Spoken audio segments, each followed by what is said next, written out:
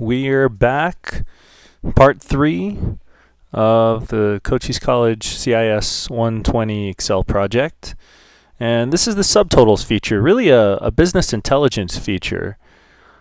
We're on the subtotals worksheet, and we've got a whole bunch of revenue numbers here falling into different categories. We've got different vendors in different categories. What we're going to do first is we'll go ahead and highlight everything.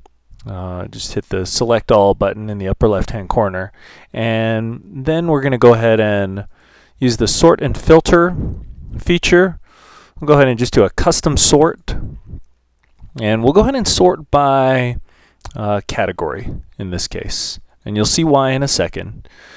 We'll sort it alphabetically from A to Z, and our data is now sorted according to category. We've got the activities category, we've got the hotels category, and we've got the retail category.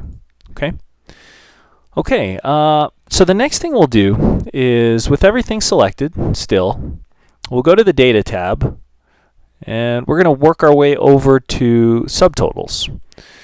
Now what the subtotals feature does is, as you can imagine, it will give us some totals.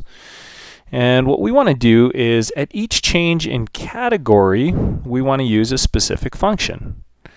And that function this time will be the sum function.